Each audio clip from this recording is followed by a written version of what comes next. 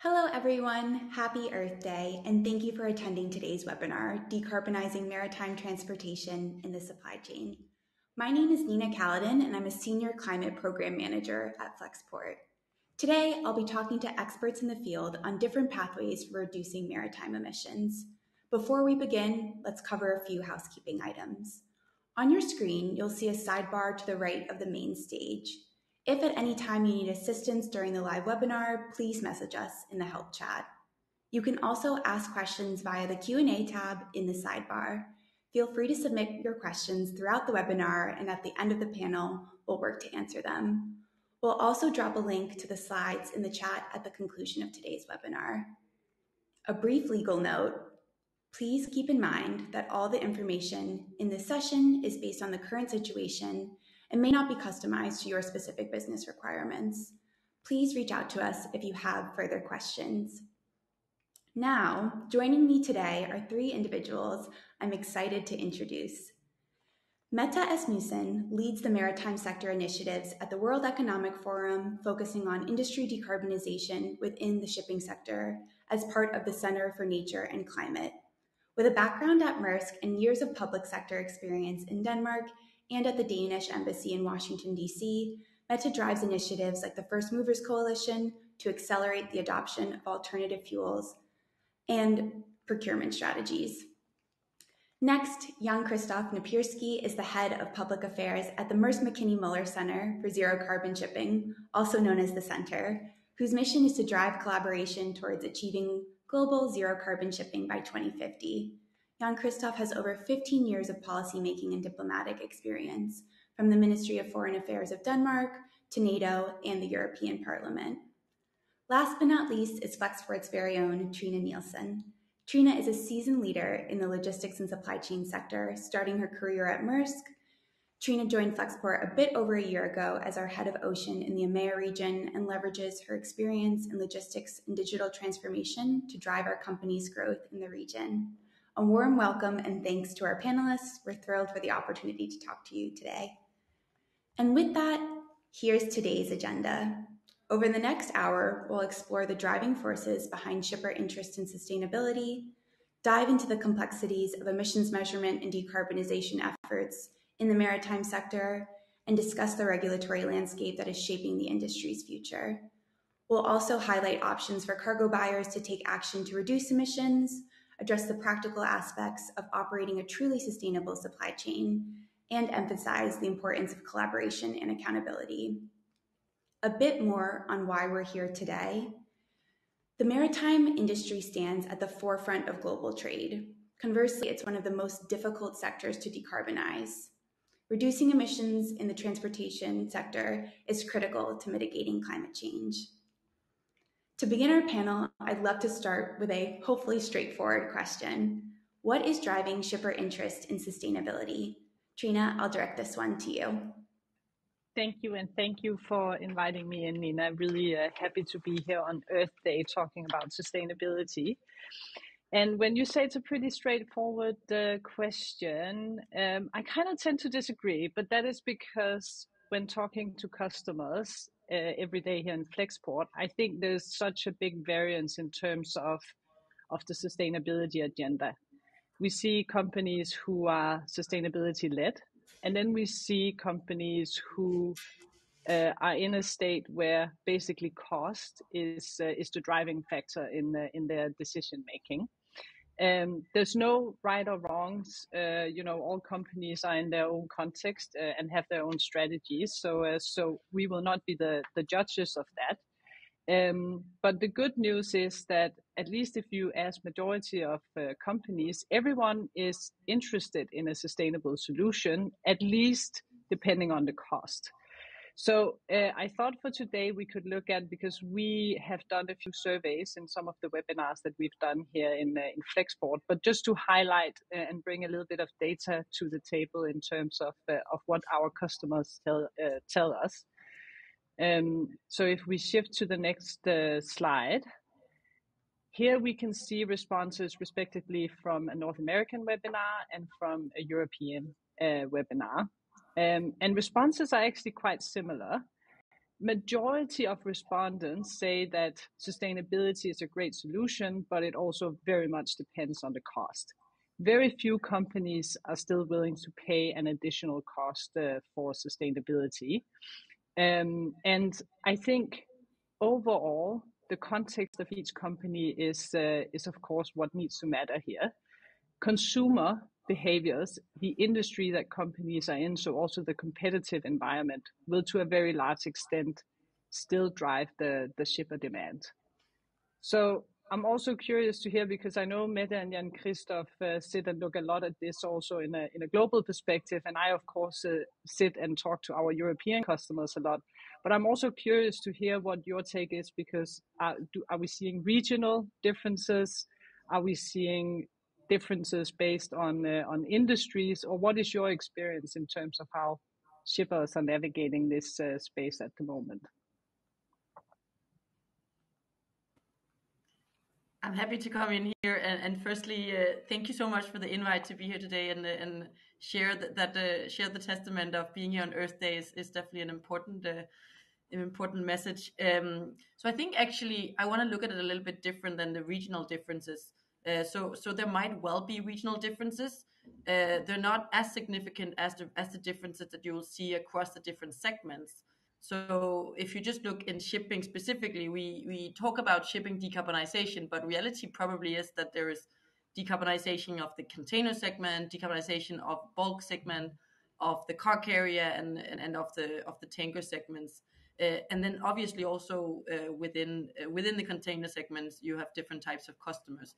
I think it all comes down to the willingness to pay, exactly. But then on the other side, also how quick can we scale up the production to actually bring down the cost of the fuels. So there's many layers and aspects of willingness to pay and which segments to look at, if from my perspective.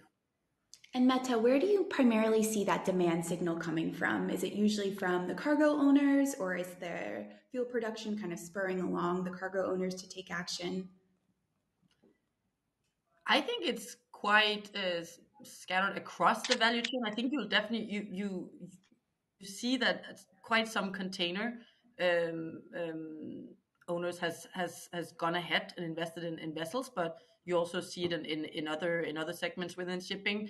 And at the same time, it's kind of the same pattern within fuel, that there are investments being made, but it's not scalable at this point yet. And I would love to come back to that later, but that might be for later in the discussion on how do we then address that scalability within the supply of maritime fuels as well. Absolutely. And I know that's at the core of the First Movers Coalition, so we'll absolutely talk about that a little bit later. Jan-Christoph, I know this is part of the center's work, and taking a bit of a step back, how are maritime emissions measured in transportation today? Well, thank you for the question. There is different models to measure emissions today, and especially those when you look at the official ones from public side. You got measurements by IMO, you got measurements, for instance, also on a regional level by the European Union. And then you have initiatives by some companies. But there is not like one single model of measuring emissions globally yet. Actually, that's a work ongoing at the International Maritime Organization. So that's also one element that makes it a bit more difficult to compare, and also to introduce like one model that would make easier for customers to see, okay, if I invest in this product and use this label, then actually I can make sure that it's zero emissions or close to zero emissions all the way through. I think it's very encouraging that your customers are ready to pay up to 10% or even more than 10%. And that's also something we see. There is more and more customers ready to pay, depends on the product. That's a very positive signal. Still, one thing is like the opinion poll, another thing is standing there and actually with a credit card, should I pay the 10% more or not? There we still actually see quite some difficulties to really engage in the process. But first thing here is the readiness to do it. That's already quite positive to see. And I guess one of the challenges that we see today is that the additional cost that you have to pay for some of these solutions out there are still so relatively high. And like I would assume that looking into 2024 and beyond, if we if we see an economic downturn, probably, a lot of people will actually move towards not being willing to pay simply because the additional profit is not available to sustain this. But it also means that we're in sort of a vicious circle. So I'm just curious here because, like, how do you see when you look at these things, because you look at it every day, how far are we from a sustainable sort of competitive alternative on maritime fuel? Oh wow! I can go first, and then Mette.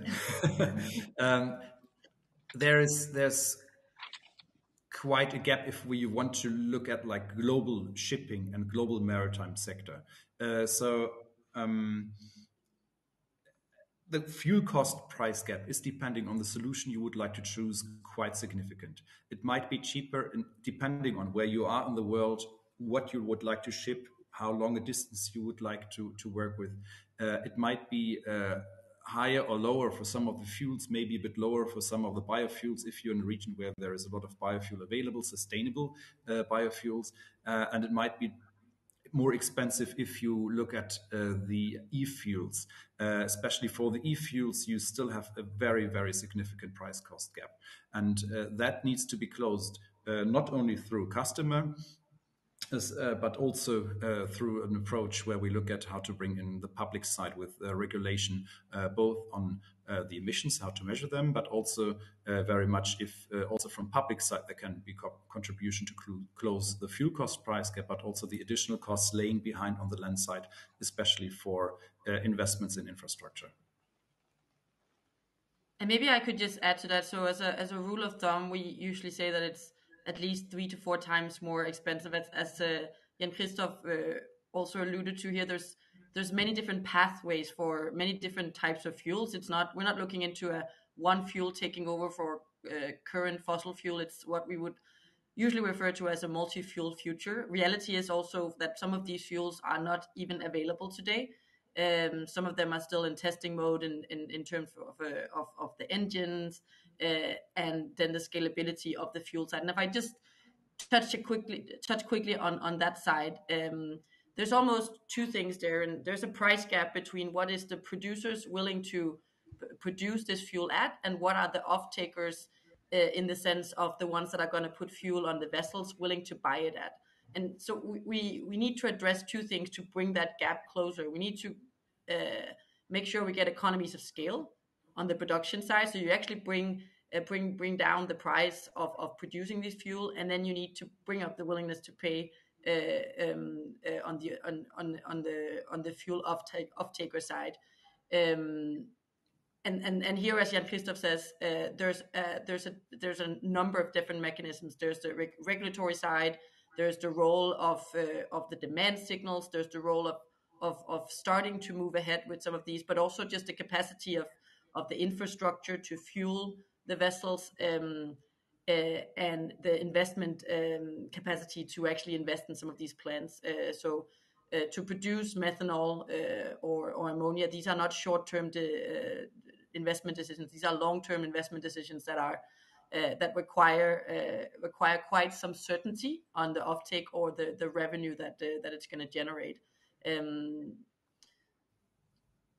Yeah, thank you for that. And we've just started to talk on this point a little bit, but I would love to ask kind of in depth, what options are currently available for cargo buyers to decarbonize today? Yeah, well, I could go first, and then please, but I can just a few points there. When looking at the alternatives you have as a cargo buyer, well, things are beginning. When we look back 3 years in time, it was entirely different. Actually, it was not too many possibilities to go and buy a green transportation for your cargo. Today that looks different already. You see some first movers, for instance Mærsk out there, but also a number of others who offer this possibility, MSC and others. And we see quite a good development that actually more and more are getting ready to engage in this. Still, it is few first movers offering this. It's not that we see like the fast followers already engaging or the wider community. This is very much, we are in the beginning of a journey here. The vision is to have a kind of solution that would be something that would fit everybody who would like to see the goods transported in a green way. Like you see, for instance, fair trade label. If you could have such a label that would also make it visible for the customer, if you put that on a pair of shoes or on some other cargo, and you can certify it the whole way through, that would make it much, much easier. As the situation is right now, it is not something that is widely available for cargo buyers, but it's a quite positive development that we see for a number of companies. And here also, especially World Economic Forum and Mette play an important role. Over to you. Yeah, and I can just add on that in terms of the fast followers. I always talk about that one thing is to have first movers in an industry that are willing to lean in and buy order vessels, even though it's not the norm yet, and customers at the end that are willing to pay for their cargo going on a vessel that sails on biofuel or methanol soon also. But the transition or the tipping point is really not going to be reached if you don't have those fast followers. The fast followers are really what's going to enable the broader transition to take place. In order to actually create those economies of scale that are needed for on the supply side, you do need a quite critical mass and a quite critical demand signal for that. So one thing that actually also excites me on by where action can be taken today is some of these unusual ways of doing procurement. So unconventional partnerships across the value chain. You see some of them going together in very concrete buyers clubs. So Zero Emission Buyers Alliance just announced during Singapore Maritime Week their first RFP on moving X amount of goods on fuels on biofuel, I think it ended up being, but with a 93% reduction. So those are good steps. These are all mechanisms that are probably going to be transitory, but that are needed in order to rethink a little bit on how do we really fastest transition to zero emission, and that's also where Flexport plays a quite critical role as a consolidator, and can really benefit or can really use that role also very actively in the sustainability transition. Yeah, Trine, I'd love to hear a bit more from you on how Flexport plays exactly that role. Yeah, so one of the things now that we have biofuel available, that's of course something that we can also pass on to our customers. So that's one thing that we are looking at in the more short term. For the more sort of medium to long term, one of the things that we are actively looking into with our technology and data capabilities is to try and understand how we can also move our goods in the least or in the most sustainable manner, because we know what ships are sailing. What are we, what is the CO2 emission on a per ship level? It is something where we feel that over time, using the data, we can also start rewarding carriers who have more sustainable solutions, which is, to me, because when we talk about this, like if you have to pay a large add-on for a sustainable model today, it is something that will be a barrier to companies, especially low margin companies. And I don't think anyone is interested in bankrupting companies. So we're also really trying to think creatively about how can we help push this, but at a very minimal, if any cost, simply through the way that we work with our partners behind the scenes. It sounds easy, but it's not as easy as it sounds, trying to combine all the information about the ships around the world and what they are emitting in terms of CO2 and fuel.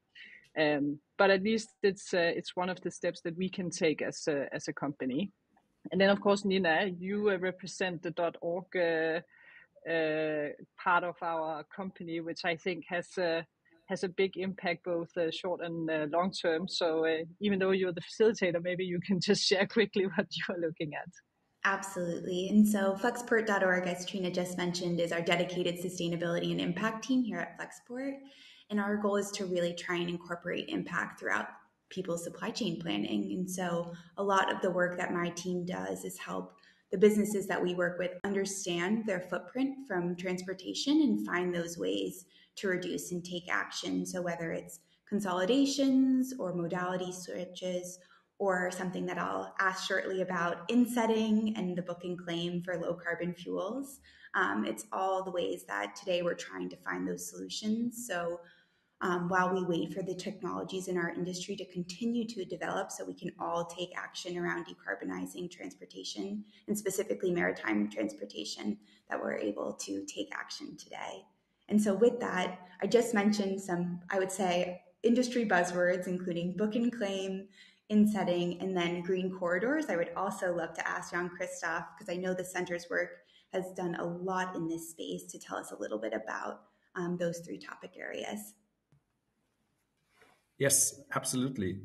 And going to that, I think also what is important to highlight is how we actually we touch upon how we measure emissions. You know, I touch upon the different views how to do that, but that also inevitably has quite a lot of consequences for something like, for instance, a book and claim system at the end, because the book and claim system that could be one solution to address the problem of demand goes actually in the direction of not being forced to move the very, very costly alternative fuels to the place where you would like to use them, which in itself also can be costly.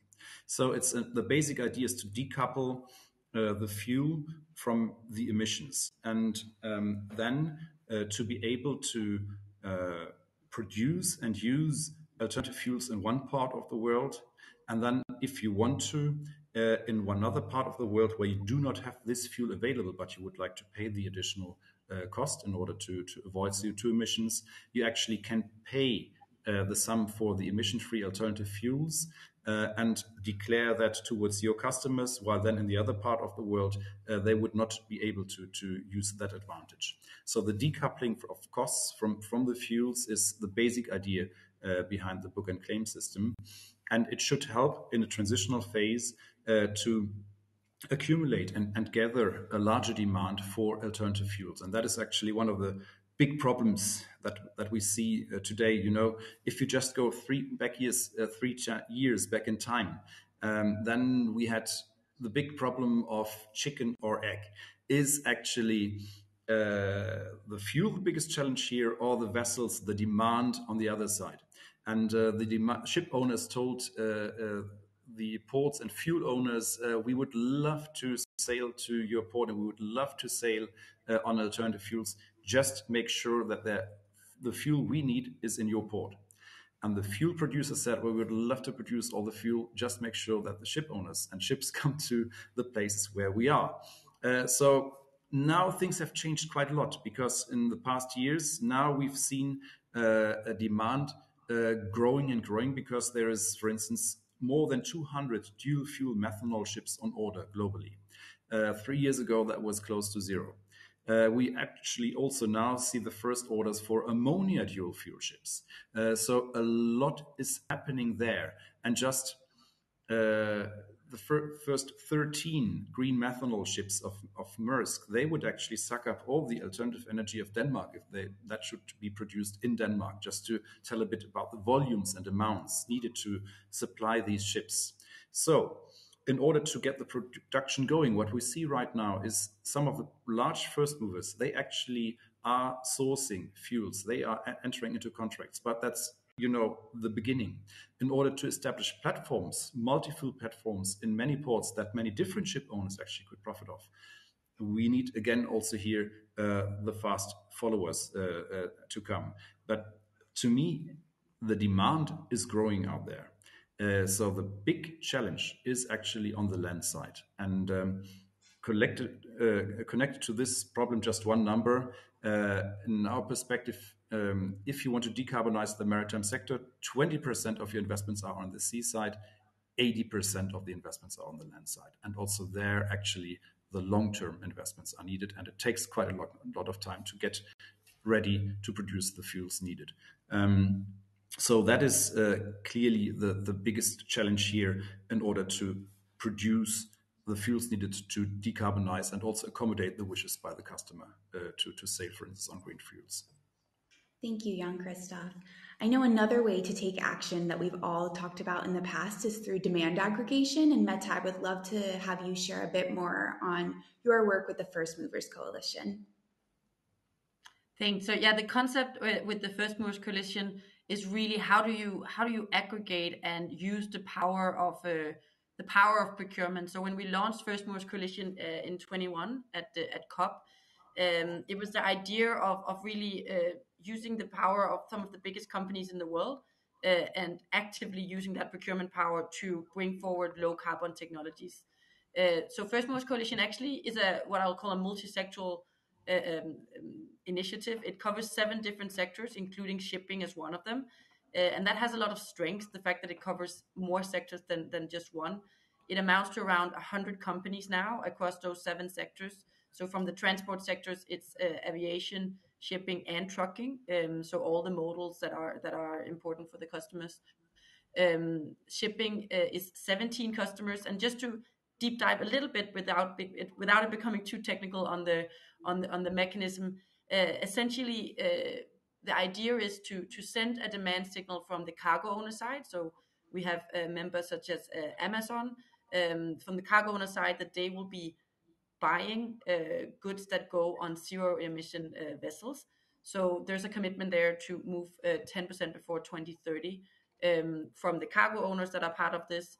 And then that commitment goes over the value chain to the ship owners committing to moving by 2030. They will be using 5% of the fuel that go on the vessel as zero emission fuels. So these are quite ambitious targets actually. And also when you look at where is the or commitments, where's the technology going? But the whole idea behind it is exactly that technology is not going to develop that fast on its own.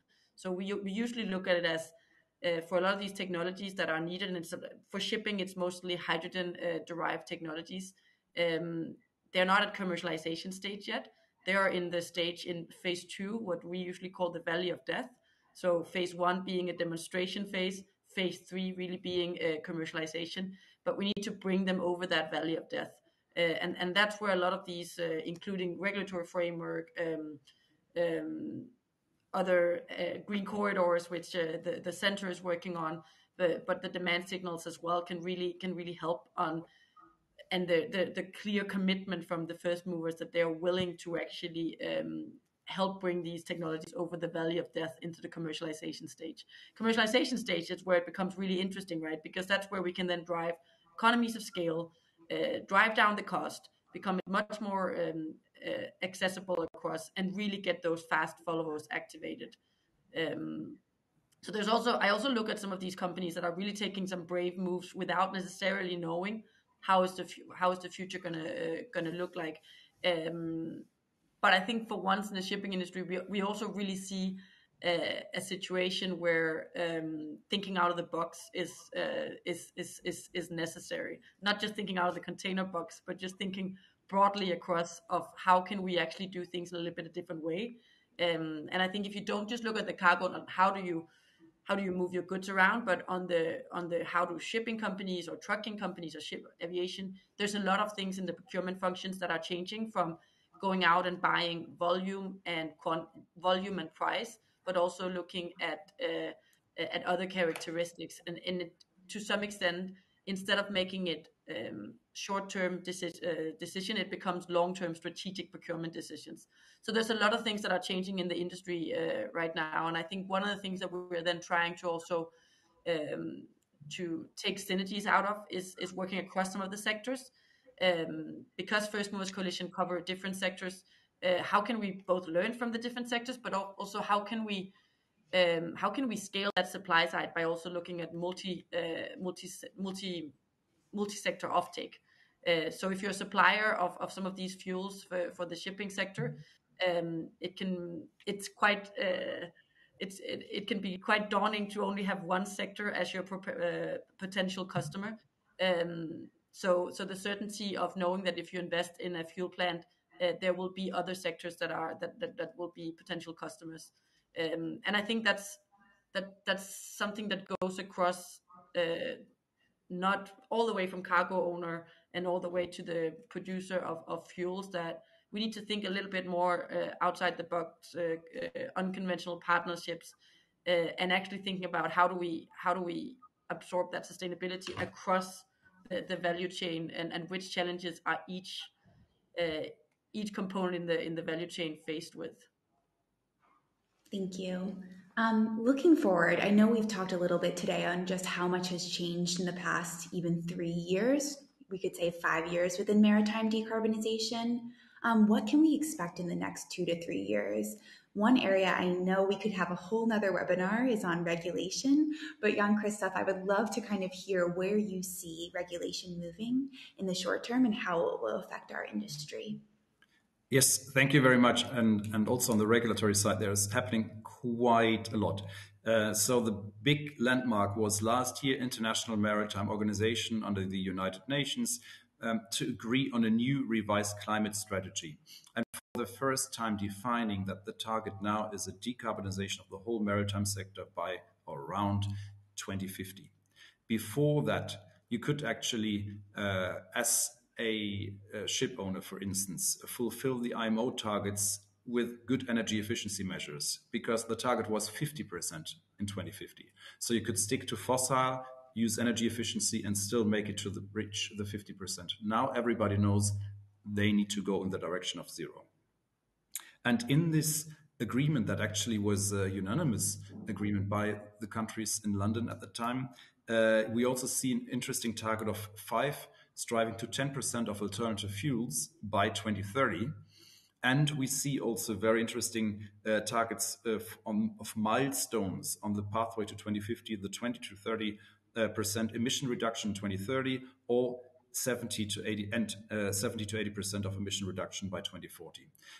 So that also helps to frame a little bit the context for customers, but also fuel producers, ship owners, where we are the next years. And we hope to see that next year at IMO, there will be an agreement on main elements below this target, which means that there will be an agreement on a global fuel standard and actually how to reduce the emissions towards 2050, that there will be an agreement on some kind of economic element that would be help to incentivize not only buying a dual fuel ship, but also producing alternative fuels on the land side and go the green way also as a customer. And not at least also an agreement on how you measure your emissions, because it's actually until now there is, as I mentioned, no clear standard on how you define your emissions.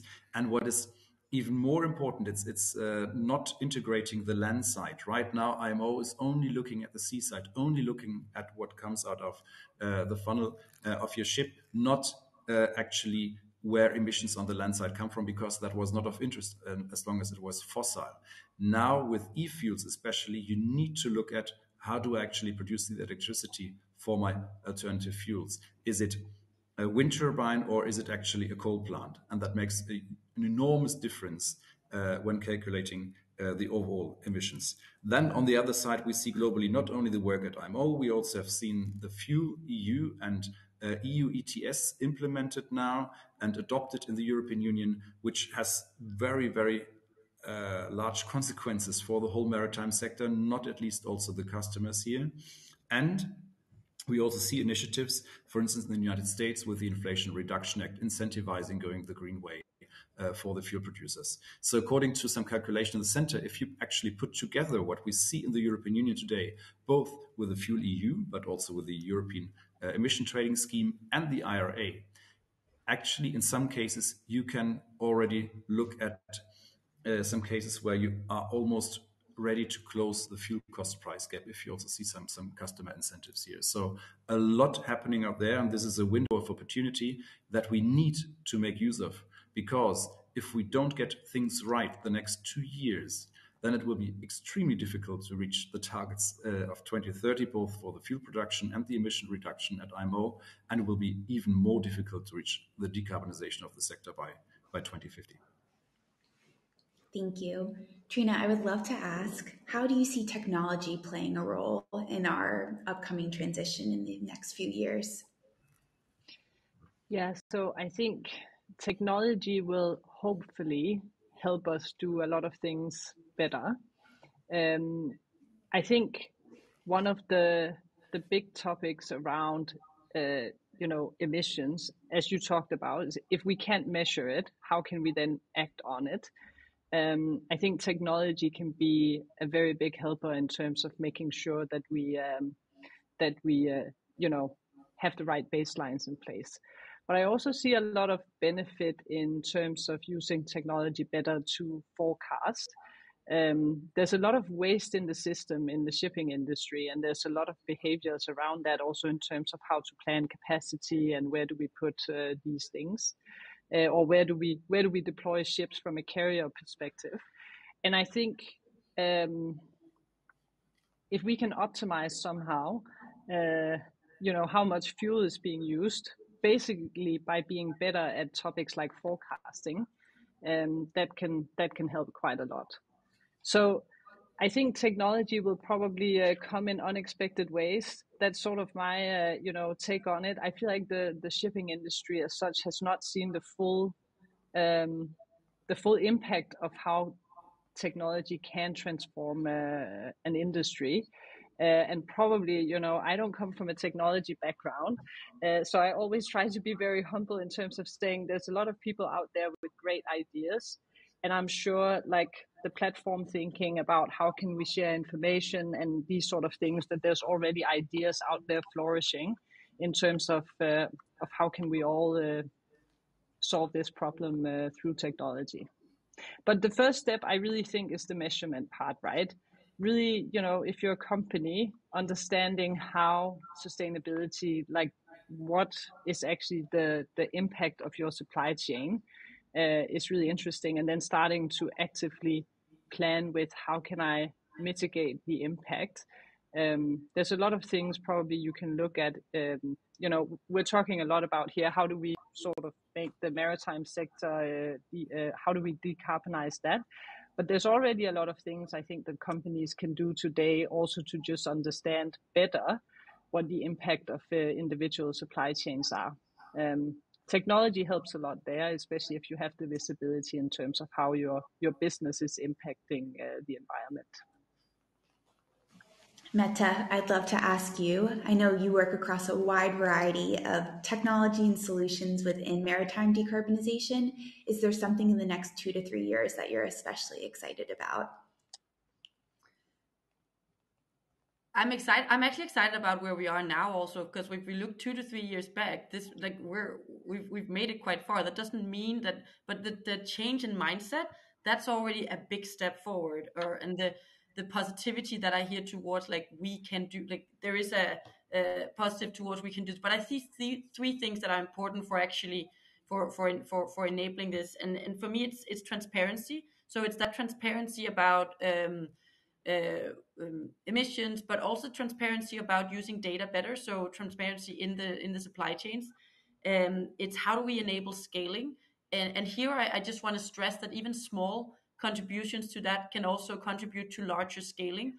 And so it's not only the steps from the very big companies that are able to go big scale in on this. It's actually also smaller contributions from that all scales up.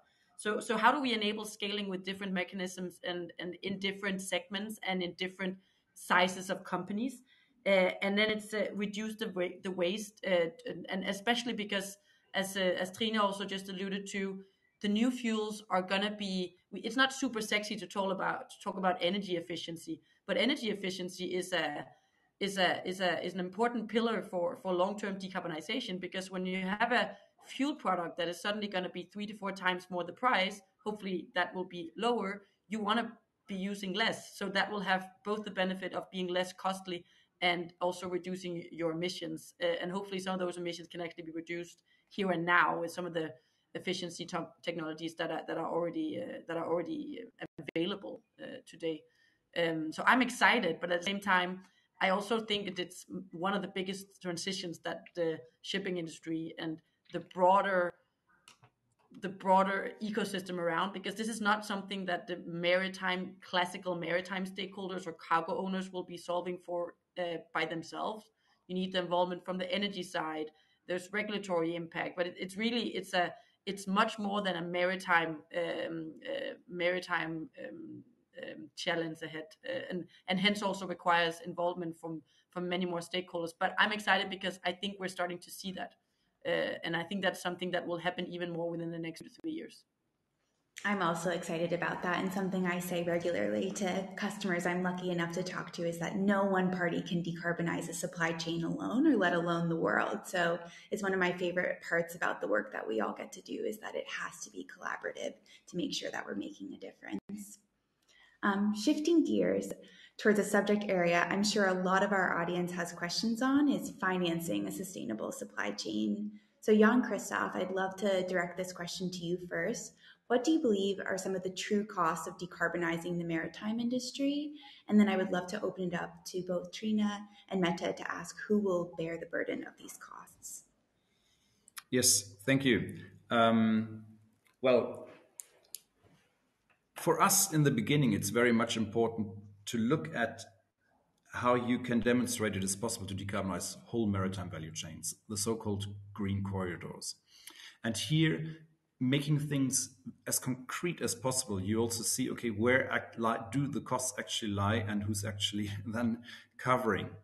And in the beginning, inevitably, like for many other transitions that we've seen in the transportation sector, for instance, building railways around the globe. In the beginning, for instance, in Europe, you could actually not build large railway networks without also public stakeholders engaging in it and bearing some of the risk.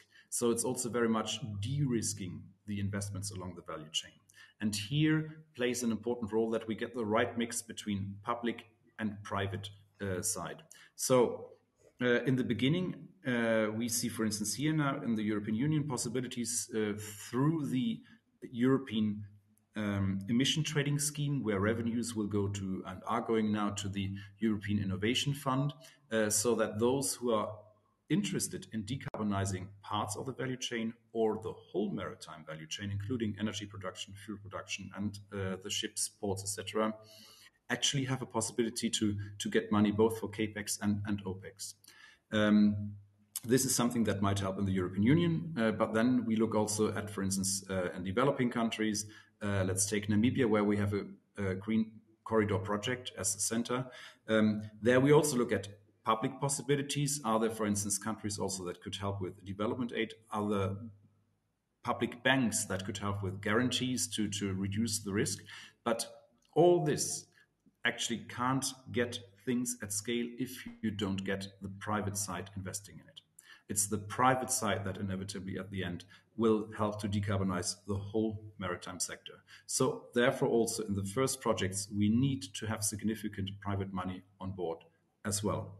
And who's willing to do that? Well, it's also those stakeholders who can see that if they engage in these projects, they actually also have a chance to form a future market, future regulation around this, and through this also getting advantage in things. But at the end of the day, it's also a dedication to our globe and planet and the surroundings of all of us to see that we actually can keep the world in a shape that we can also give it in a good shape and pass it on to future generations. So in a nutshell, private-public mix, absolutely important. At the end of the day, it will be the private money to get things going. But it's a daunting task. The fuel cost price gap is still very big, as Mette mentioned, 3 to 5 times the price for the alternative fuels compared to fossil. And Mette, I've heard you speak on this in the past. What is the cost for businesses not to take action today?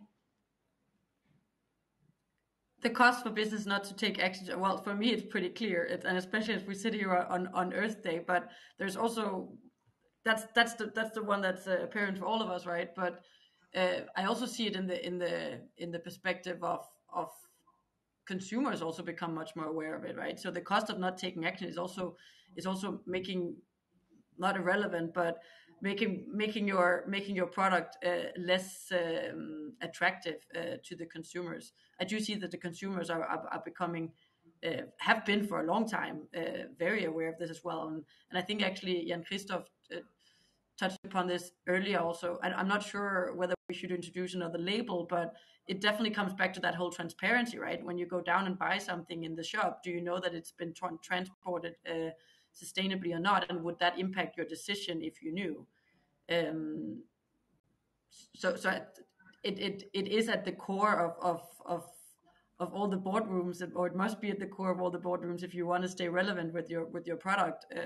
That's at least how I see it. And then it's a responsibility to our future generations as well.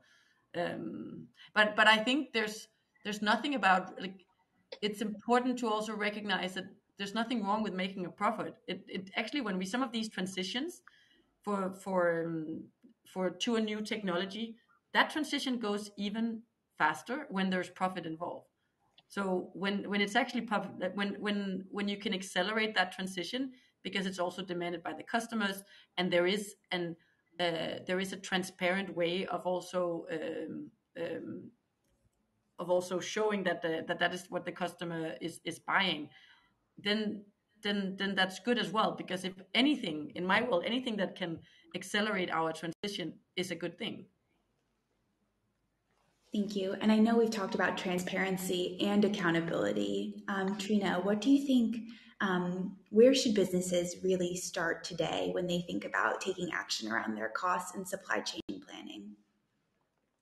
I think, so my experience, and of course I don't know all companies, right? But I feel like there's still a lot of companies who are not necessarily taking the sustainability topic to the boardroom. So what you also just said, Mette, sustainability, also looking at just the input we had, is something that is a nice to have still. I think a lot of companies should really start taking this into their strategy and have sustainability as part of their strategic goals, because I also think that would drive different decision making about procurement or supplier networks, or how do I actually operate my business more sustainably in the long term. And I think, we've seen a lot of good examples over time where choosing the sustainable route is actually lower cost, potentially. We saw it with the whole slow steaming from the carriers. So on a carrier side, by slowing ships down, you save a lot of fuel, which is really good for the environment, but also reduces your cost quite significantly. So if you're first mover in that space, that was also a very profitable move. So I think the two need to come hand in hand. It's something where it will be interesting if you can start really thinking strategically about sustainability, because if you can be a first mover, I think consumer sentiment is slowly changing. It's not 100% there, but I do feel that the younger generation in particular is extremely passionate about this, and they are the future consumers. So I also think if you're a company, you have to consider the generational shift in expectations towards companies. And at least I see the pressure rising there, which is good. Also because at the end of the day, consumers also need to be willing to pay additional, at least in the short term, if we want to see an acceleration of some of the topics in the short term. Thank you. And thank you three so much for this thought-provoking dialogue. At this time, we'll actually open it up for some questions. A reminder to add questions to the Q&A function in the right-hand side of the panel, and we'll work to answer as many as possible. And so with that, our first question is actually, how does the ISO 14083 standard fit in to our conversation today? Jan-Christoph, I'm happy to pass this one to you. Otherwise, I can take it as well. Happy if you can start, then I can supplement. Perfect. The ISO 14083 standard is a new standard as of last year that was built on the foundation of what's called the Global Logistics Emissions Council, the GLEC framework. And it's basically a way within our industry to try and standardize emissions calculations. So as Jan-Christoph mentioned earlier on in this dialogue, we really want to work towards a place where there's harmonized emissions calculation across both transportation and specifically maritime calculations. And so the ISO standard is helping establish that harmonization. Yes, and well, on top of that, it's very much the bringing the different parts of the potential to emit emissions together, because right now the discussion is mentioned at IMO. If you measure what comes out of the chimney for green methanol, CO2 comes out of that, and that you can measure, and you might have to pay for it. But then you also need to look at, okay, and what happened then on the land side. So that is right now actually an enormous task for IMO to agree upon.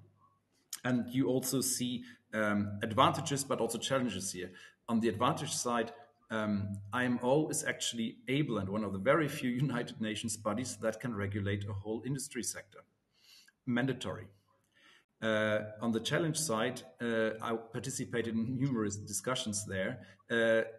One of the bit more reluctant or critical parties at IMO, they say, hey, we are a maritime organization, we can't regulate on the countryside, on the land side.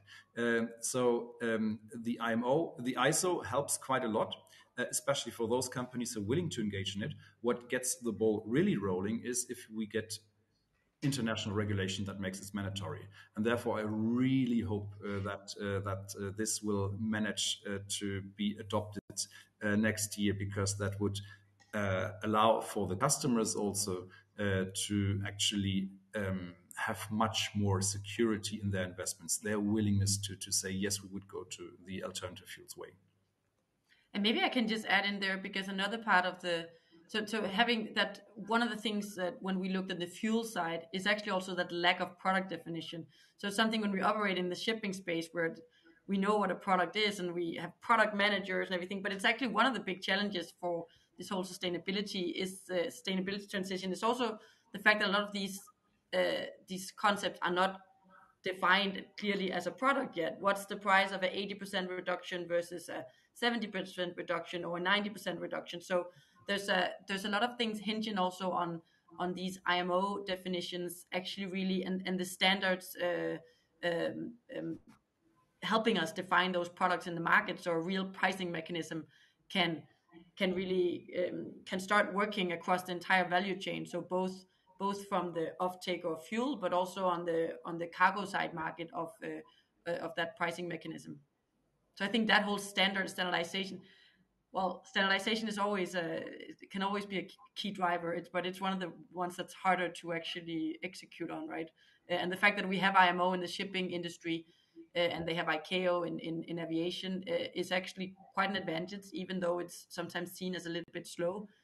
But for industries where they don't have these, it becomes much more of a regional regulatory game, right? So yes, it might be slower, but it's also very effective on a longer term in creating real global and level playing field standards.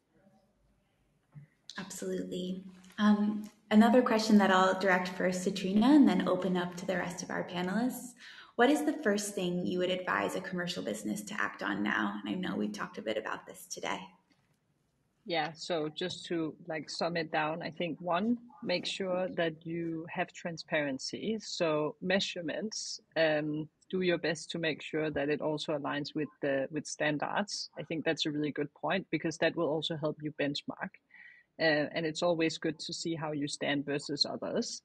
And the next one, which is very simple, is really starting to talk about all the decisions that you make strategically. How does it impact sustainability?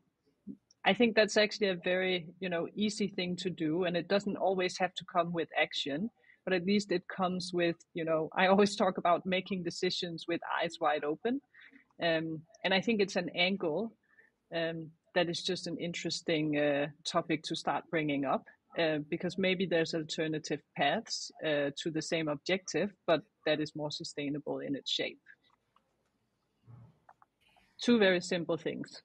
Well, maybe not the first one, by the way, because hearing everything we've said today, it's not necessarily very easy to understand all the different aspects and legal requirements, and there's no standard, but start somewhere in terms of measuring. I think that's the key message.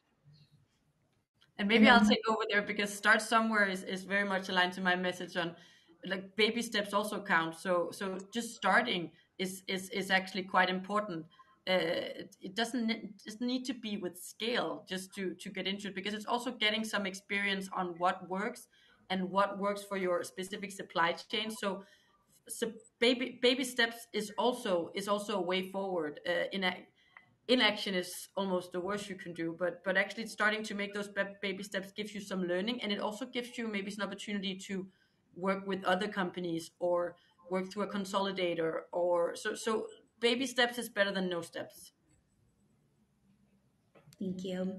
And maybe on that one, just one additional step. Once you did the baby steps, and once you also looked at how measurements look like, then to us, and that's also our advice to many of the shipping companies, but actually advice to all companies along the value chain, look at ESG.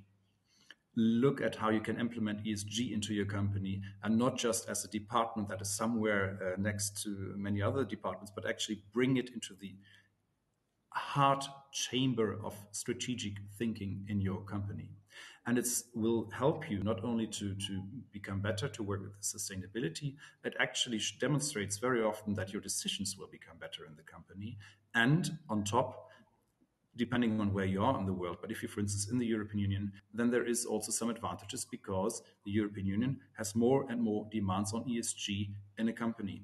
If you are not producing something that could be seen as a green investment, if you want to loan money as a company on the market, if it's not green, then actually in the future you will have to pay more money.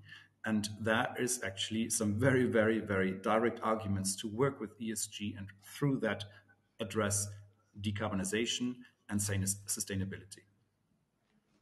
Thank you. I know we are just about at time. I want to thank again our panelists for such a riveting conversation today, and wish all our participants a happy Earth Day. And that is it from Flexport. So thank you again, and have a lovely day.